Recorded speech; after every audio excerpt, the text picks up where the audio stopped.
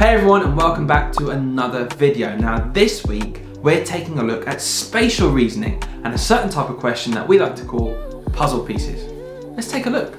In this question type you are given a shape on the left, and now because this is spatial reasoning, the whole concept revolves around you being able to manipulate these shapes on the paper in your head. So our job is to figure out what must we add to this shape to complete the puzzle and create that original shape on the left. In this question it's a circle, and we're given here a quarter of a circle. Now my favorite technique for this is to do some drawing. So if you can't see it straight away, which some of you might be able to already tell me the answer, but if you can't see it straight away, this is what you've got to do. This is the top tip. Have a look at the smaller shape and try and draw that in on your original shape. So can you see here, I'm drawing in this shape over into this corner. And anything that's left over, I go round in my color or my pen. You can do this on paper if you have resources at home. And I'm just gonna shade that in. And by shading that in, it just consolidates in my mind what the other shape must look like. But there is a bit of a trap. The shape options on the right, the 5 options to choose from, have been rotated. So it's not going to look exactly like it does on the left here. Now what shape on the right matches this shape on the left? Well, I'm looking for 3/4 of a circle, so it can't be A, that's half. C is less than 3/4. D is more than 3/4. And E is just the shape we were given in the first place. It can't be E, that's just a quarter itself.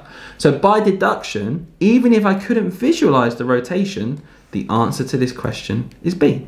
Now, that first question was relatively easy, so let's try and up the ante a bit, and we're going to get harder as we go through. Here's question 2. We're given a pentagon, this 5-sided shape, and this chunk has been taken out. So let's go back to our strategy. Let's draw it in.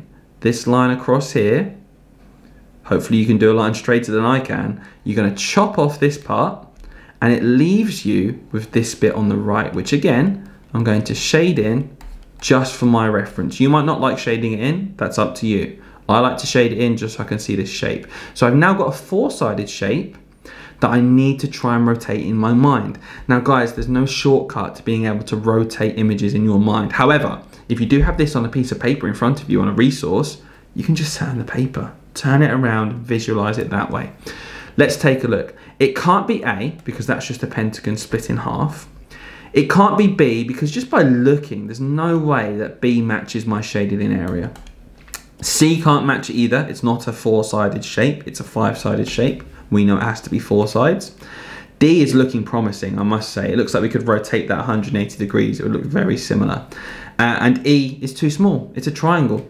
It's a 3-sided shape. It does not match the shape we've created. So again, just by deduction, even if I couldn't visualize that rotation in my head, the answer is D.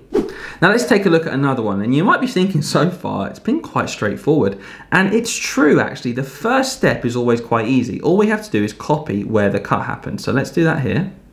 That's where the cut happened roughly, and now I'm going to just draw around what's left. Hopefully you can see here how this is a 4-sided shape. That's going to be important, hopefully. Maybe we can get rid of some answers that aren't 4-sided shapes. But what I will say is this: first step, drawing the line, easy. Second step, when it might have been rotated, it gets a bit trickier, and this is a good example of that. So first thing, let's always use deduction. We know our missing piece is a 4-sided shape, so we can get rid of D, that's a triangle, and we can get rid of E, that has multiple sides because of the little angle in there, it does not work. So it's either A, B, or C, and I know what you're thinking because I'm thinking the same thing. These all look very similar, so how are we going to manage to separate these out and pick the right answer? Well, we need to look at the angles. Okay, the angles are really important. Look at this shape here. How many right angles are in this shape? There are 4 angles in total. How many of them are right angles? Just 1. So we need a shape with 1 right angle. Can you see here how shape A has 2 right angles? Doesn't matter how we rotate it, it will never change the number of right angles. So it cannot be A. We're left with B or C. Now, out of those 2, has anyone noticed anything? Because I have. B has 2 right angles. Our missing shape cannot possibly have 2 right angles. It has 1 right angle in the corner, and the others are either obtuse or acute. The answer can't be B. So if you're really stuck, counting the number of sides and checking the angles, obtuse, acute, right angle, is going to really help you carry on your deduction. So once more, we've managed to get rid of all of the wrong answers and we're left with C. This is the last question we're going to do together before I give you one to try yourself. So let's take a look. Part 1, quite straightforward. This is as tricky as it gets in part 1 because you might notice that we're actually cutting across a gap as well. So let's just do it. Let's put it in. This top line goes above that point and just below the other one, just like that. It just cuts it off.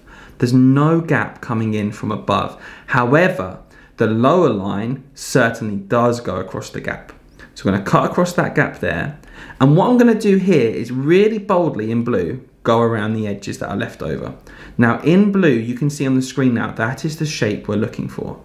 It is a rectangle, and I might draw it again underneath just so I've got a really clear vision, if I want to do that. A rectangle with almost like a triangle space popping in, just like that. Let's see what we can get rid of. It can't be A. The triangle popping in makes a right angle. There's the hint again, looking for angles. There's a right angle here.